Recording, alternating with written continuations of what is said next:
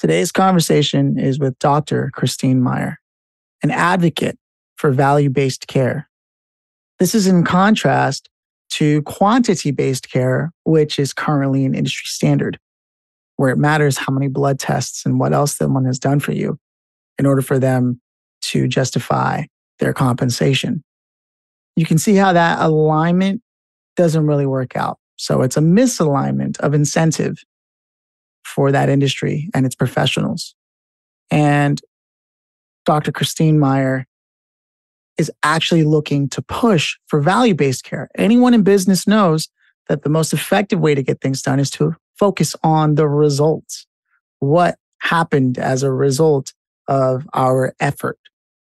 And simply, that's not how it's going right now in wellness and care, in particular with primary care doctors, which is where Dr. Christine Meyer believes the future is.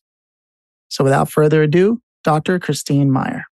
Christine, interesting enough, healthcare in America in particular, as it's done by businesses, is like, give or take, the stories I've heard throughout the years is that a lot of people just do it on autopilot, boilerplate, right? Then you've got healthcare itself with its own set of problems, and it's a massive industry, right? And somewhere in the middle of all that, what you're doing with value-based care is a mission in and of itself.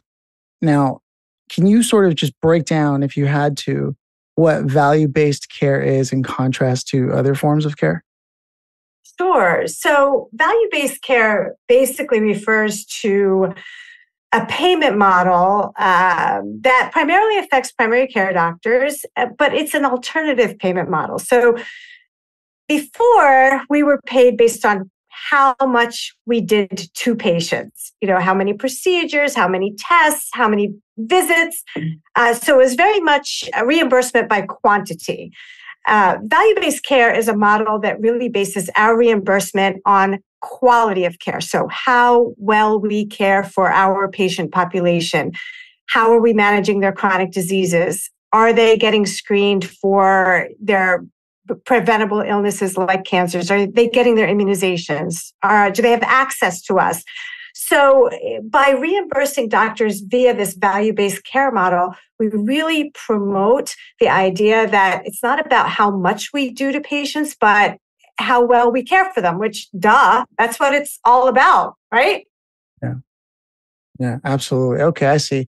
And so there was this quantity-based care, essentially, is what we were looking at prior. And now you're looking to help push people towards value-based care, which begs the question, why hasn't it always been this way, right? The incentives are clearly way misaligned. And it's just like in business, right? It's like, if I can just prove to you that I did a bunch of things for you, as opposed to telling you what those things actually did for you, that makes all the difference in keeping someone around, right? Exactly. I have no idea why it took us so long to get here. And honestly, we're not even there yet. There's still a lot of pushback when it comes to value-based care. I think it has to do with, just like you said, aligning those incentives and those values, not just in primary care, but across all of the stakeholders in medicine. So physicians, other healthcare providers, patients, payers, insurers. It's really complicated. And, inertia is a beast. So we just have to try to overcome that. Yeah, I mean, there's definitely a lot of walled gardens inside of healthcare that seem really odd in the way that they're placed. Let's not even get started with the people in the middle who are controlling, how payments are, because that's also another thing, right? Is like third parties that are involved and how that impacts someone who has worked their butt off to get into this position to be able to help people and prove that they know what they're doing, that they know what they're talking about to help people. And they can't even spend more than a minute with someone, right? So then you have this other aspect of, if correct me if I'm wrong here, where like you want to provide value-based care, but you have to keep moving as well because depending on people's insurances, it's a whole thing now. Is that accurate? Right. Yeah. So we really do have, we have one foot on either side of the fence right now. And that's such a good point. So like in my practice, I would say, 40% of our patients are in some sort of value-based contract, and 60% are still in what we call a fee-for-service contract. But for us as a practice, what we have decided to do is just approach every patient, regardless of their payer, as if they're in a value-based care contract, because that is better care. So, we're spending more time with patients. We are churning through patients at just much, much less in terms of quantity of visits, but the visit itself is so rich. We talk about so much. And by becoming sort of agnostic to the patient's payer, we've elevated the quality of care our entire patient population receives. And that's the goal. If we can just insert value-based care models into primary care, it's like popcorn. Eventually, every kernel pops and everybody's better for it. I love this because it's implying innovation, right? In a space totally. that simply doesn't move the same way other industries or verticals do for any number of reasons, right? There's a lot of red tape. And how has that been for you trying to push for this kind of innovation and for going against what is a standard practice of, read them and weep, keep them moving. And you're like, okay, well, let's take a second here to talk to you, really get to know you, what's going on. Because as primary care doctor, you should know as much as possible about each one of your patients. But then you need to know them. And if you have a lot of patients, how can you do that? Similar to a CEO that starts off with a startup and now they have 100 plus employees and they just simply can't know every single employee that well. Is this sort of a challenge that you've come across? Yeah, it definitely is. But our answer to that is to very carefully and strategically reinvest our incentive dollars into increasing access to our patients. So we do have a lot of patients. There's a shortage of primary care doctors in my area, honestly, in every area. So what we've done is create opportunities for patients to come to our office when they want to be seen. So we have evening hours, we have Saturday hours, we have Sunday hours. So even though we are spending more time with each patient, we have spread those visits out over, non-bankers hours, because guess what? Patients have jobs and families and they can't always go to the doctor between 9 and 5, Monday through Friday. So that's been a challenge. People don't like to work on the weekends and at night. But again, by aligning the incentives across all of the stakeholders in my practice and in primary care in general, everybody buys in. You just see the benefit to the patients and to our quality of life. It's much better to spend 20, 25, 30 minutes with a patient than to spend 10. It makes me feel better about the work that I do every day. So what seems to be the biggest obstacle in having mass adoption of value-based care, in your opinion, of course? I mean, it's so deep. I mean, first of all, there's a lack of understanding. And I think when we don't understand something, we tend to fear it. So part of my mission is to just get the word out there that value-based care is not a bad thing. The word value implies cheapness or lack of quality. So I almost hate that term, but I think we need to overcome this preconceived idea that it's not good. People are going to get less care, which means, cheaper care. It's really not that at all. So overcoming some of the lack of knowledge about it, I think, is really important. And the other thing, of course, is Washington. There are some archaic payment models in Washington. I've been there since the beginning of time that, even just the most recent bill that passed is still underpaying and undervaluing primary care doctors, even though we've been fighting this fight for years and years and years. So, I look at it more as a grassroots effort. Take it one primary care doctor at a time, one patient at a time, one community at a time. And eventually, our voices together will reach the legislators and the powers that be that create these laws that determine how we are reimbursed. And hopefully change will happen, but it really does. It starts out in the teeny tiniest of weeds. Yeah, there's so many parallels to business, in particular, let's say for like freelancers. They often take on projects where they create like billable hours and then all your work is like attached to this dynamic between you and your client of like, how many hours did I put into this? What else can I put into this? And that's totally, again, misaligned, as opposed to going, okay, we've finished this portion of our project so far. Let's review how this is working. You can immediately start to see like the diagnosis taking place, which is probably what you want someone focused on your health to be doing. And to then have that case study or that use case and being able to present it to sort of show the body of work and the effectiveness of the care. And that ultimately what should be, if I had to choose between someone who's done 100,000 hours, but there's no clear rhyme or reason with it, as opposed to someone who did a lot and even just say 30 minutes, like the answer is very clear. And there's definitely something fascinating about that. I mean, that's the kind word of saying it. It's ironic that you'd have to go into lobbying to likely have the mass adoption that you're looking for, to work against those who are lobbying to keep the archaic systems in place. And so now it turns into, you not only have to be a professional person who is looking at someone for their health and their well-being, but then you also have to have an entire army ready to go and lobby and convince, and as if you needed to convince someone that the people you want taking care of you have a pedigree. Right? This is like, it's crazy. Yeah, I've spent a good bit of time on Capitol Hill actually doing advocacy work, and it's so surprising how little our legislators actually know about healthcare. Like, I would think every one of us has been a patient at some point and has interacted with, a healthcare provider at some point. But when it comes to people actually making decisions down there, it's like, so it's a grind for sure, but it's also really rewarding because I can see cracks in the armor. I can see movement forward.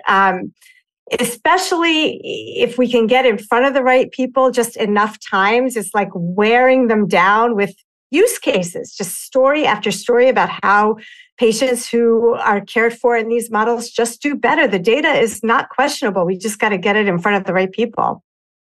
Yeah. And have you looked into or explored what companies, there are companies out there that are sort of focused on creating employer-backed care plans, benefit plans, because not only is it more affordable to the person working at that company, but also to the employers. Instead of this boilerplate, go with the traditional, the people who've always been there who are likely keeping the archaic rules in place, right? And then knowing that that's more affordable, you have a patient who's likely showing up at your practice in way better mood, not as concerned. And it probably helps your own work to know that it's not an arm and a leg, but you can still get compensated for it. Or am I wrong? Because I don't know for sure. And do those kinds of plans actually work against what you're trying to do with creating an established principle for value-based care?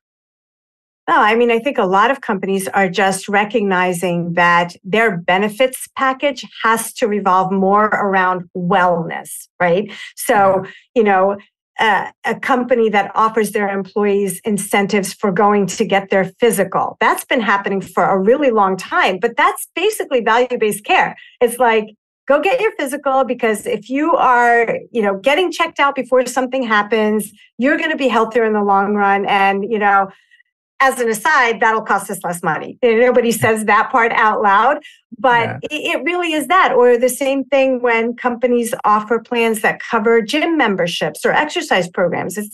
It's that. It's promoting the wellness, prevention, the quality of care over, go visit your doctor 4 times this year because, somehow that's going to make you healthier. We obviously know that that doesn't work. Yeah. And this comes right back to what you're saying about value-based care, is knowing that your patient does have that gym membership, that is eating those healthier foods more often than not. And no one's going to sit there and go complete. I mean, there are extremes, right? But everyone has a cookie, right? I hope so. Life's too short for us not to indulge.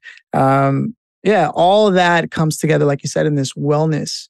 And Unfortunately, there's also this connotation, just like with value-based, right? Which really just means results-based. But then there's also this connotation with wellness of being woo-woo when it's not. There's nothing magical or mystical about taking care of yourself, right? No. Do you run into that a lot? Yes. And honestly, I think we are guilty, like my colleagues and I. So I grew up in the generation of medicine where that is exactly what it was. What we did was we saw a patient, ordered a test, made a diagnosis, and prescribed a medicine. That was the cadence always, right? If we veered away from that and said, hey, you might not need a diabetes pill, but you sure could lose, 25 pounds, or be like, but that is exactly what it's about. I think that the best care, honestly, is often the least care, the less we do to patients, and the more we act as coaches and advisors and really looking outside of, what can we, prescribe, what procedure can we do, what test can we order, and focusing more on that lifestyle piece. And, again, the relationship piece. If I tell someone you need to lose 20 pounds and then I disappear off the face of the earth for the next year, and they come back to me a year later and they haven't lost 20 pounds, it's like, that's not their fault. I need to have this relationship with them so I can coach them through these very things that are going to, in the end, impact their wellness the most. 100%. It hits different when you have a relationship with someone who you can trust.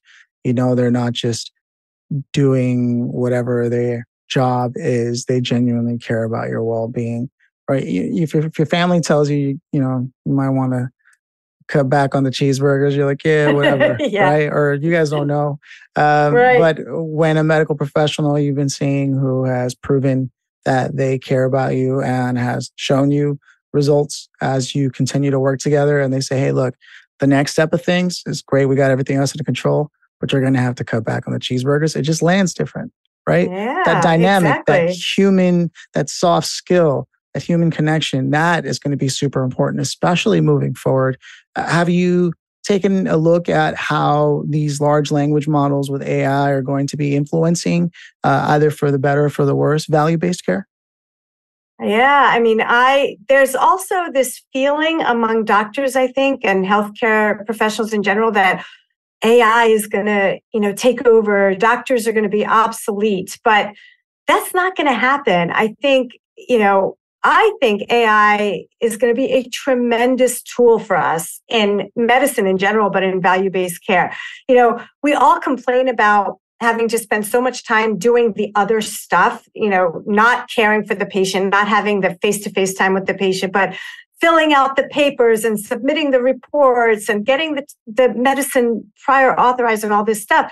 When we leverage tools like AI to take away the stuff that we are not trained to do and shouldn't be spending our time doing, that just frees us up for more of that human, the opposite of artificial interactions with our patients. I think it's going to be tremendous. But I do think it also, there's a line that's walked and there's a little bit of danger there. Like I just saw an article about care pods, where there's going to be these, pods popping up in malls where people could just walk in and get instant access to AI and get their disease diagnosed or whatever. That's like WebMD, like people who do Google searches. Yeah. Exactly. But I think people, there's a little bit of danger with this avatar and, people who may perceive this as being realer than it is, just real enough to be dangerous.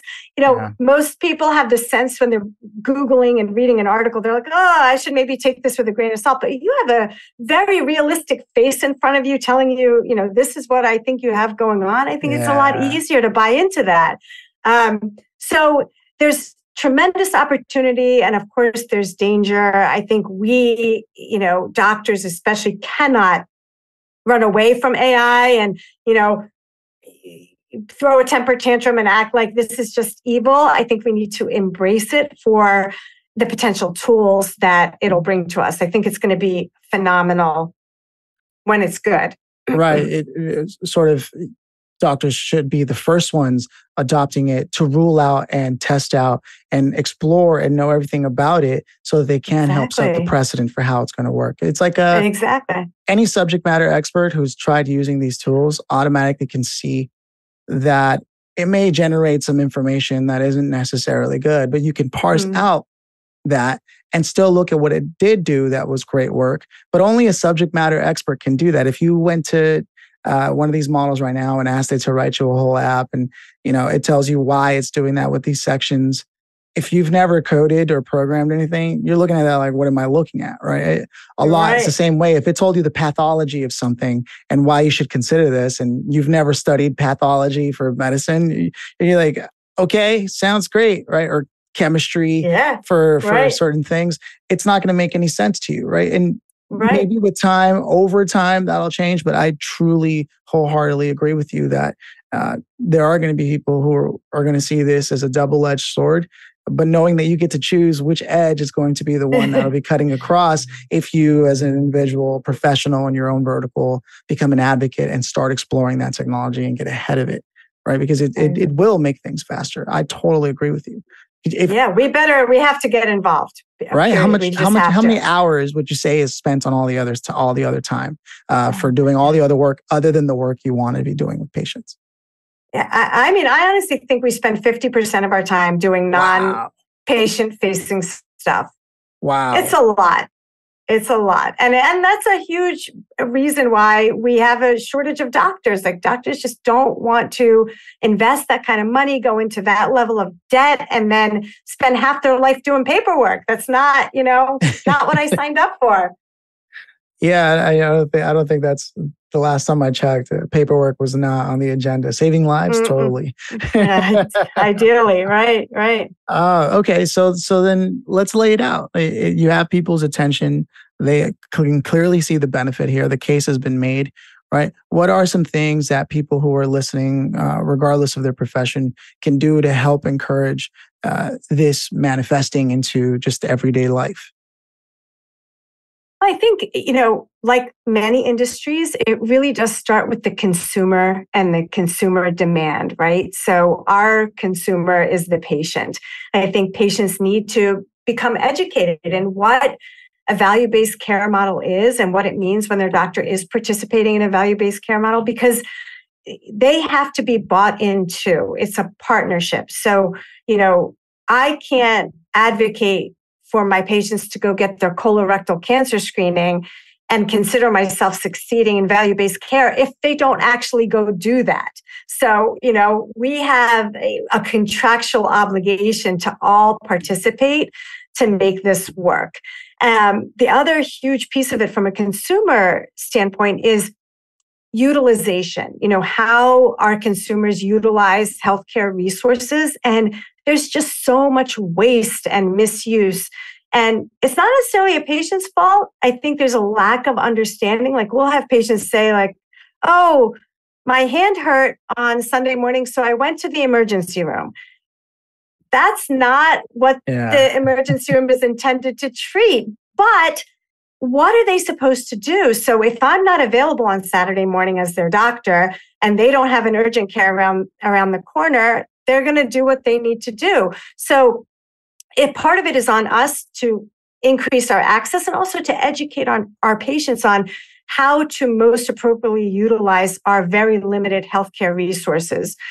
So definitely consumer engagement, consumer education is critical. We need to put ourselves out there. Patients need to be participants in their healthcare, and also demand from their payers different models, and you can do that. Like, patients don't know that you can go to your health insurer or your employer and say, why aren't you covering this? This is ridiculous.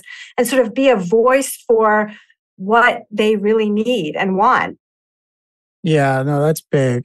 That is true. I myself have recently been to the ER a few times, and I've seen some real emergencies in there. And then the other time, there were some people who just want to stay out of the cold, who don't have a home, right? And, Exactly. there's that, right? And then there are genuinely people who, for whatever reason, you just see that it's not an emergency, right? But instead of going to an urgent care, which at least on my side of town, there's plenty of them.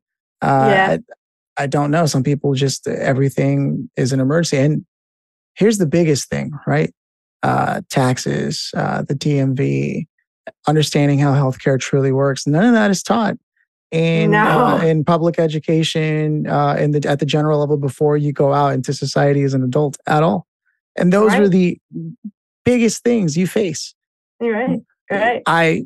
Unless you're in a profession where algebraic equations and calculus is a thing, you rarely face that as an adult, No. right? No. No one ever Absolutely. asks you to play a Shakespeare role on an No. average Saturday night, right? No one's Right. asking you why there was the Trail of Tears or this, even though those are all historical things and important to know, those Yeah. aren't the things we face. And yet those are the very things that we are least prepared for and the things we face most constant as we grow and live in society. And it's not a part of our education. It's a truly, truly peculiar, curious circumstance we find ourselves in. And then that's why we end up in situations like this where people are using the wrong level of care for Yeah. their experiences. Would you say that's accurate? Absolutely. I'm always really surprised at how little patients understand their own healthcare plan. There's this idea, and we hear this all the time, but I have excellent insurance. You do, but that doesn't mean they cover everything under any circumstance. And, there's so many layers in the fault there, but it does come down to, we don't teach that. Employers don't necessarily teach their employees what the plan is going to be that they're offered. Patients don't dig into it. Like a lot of people choose a plan based purely on cost and don't realize that, yeah, you're paying less for this plan, but when you actually need it, it probably is going to cover less. So, people don't understand their healthcare plan. They don't understand how the system works. And it's all on us that maybe do understand a little bit better to try to get the word out there and educate people. Absolutely. I mean, I had to learn on my own. I don't even know when it was expected to know this, but at some point Yeah. I realized I have to know the difference between HMO, PPO, and then there are even differences between those plans. Oh, And, yeah. and realizing that I can only be in one network when I'm in HMO. And then with PPO, you could potentially see more people. It's also generally more expensive. The list goes on. Expensive. But Exactly. at what point was I supposed to know that? Until I got sick? Yeah, Which right. is most people's Exactly. first experience with that, unless they're When they parents or need what it. have you. Yeah. Right, It's right. it's truly fascinating, and I'm glad that we're having this conversation, that it's being recorded, and that we can continue to push that discussion because it does need. That's what it needs. It needs conversation. It needs discussion. It needs awareness, and it needs people to know a call to action. And the call to actions you were talking about is people should, if I remember correctly, people should start looking into what the proper level of care is for what they may be experiencing, right? Mm-hmm. Exactly. And the other is actually asking for that wherever possible, for it to be value-based care from their employer. You're getting involved as much as possible because right now it's going to take consumer demand more than anything. Exactly. Absolutely. Yeah. Okay. Right on. All right. So with that said, other than that, since people are listening, is there anywhere in particular you want them to go visit, a website or something of that nature? Yeah, so I have a website called CMMD Consulting. My role is really just to promote value-based care and to educate doctors who may be struggling in value-based care and how to succeed, how to make this model work for them and more importantly for their patients. So it's cmmdconsulting.com. And I am happy to talk to anybody, share my knowledge. I'm super passionate about it. And I think that's the only way we're going to get these models moved forward is to keep talking about it. Right on. Well, Christina, I can't thank you enough for stopping by. Definitely an education. Thank you so much for having me. It's been a pleasure.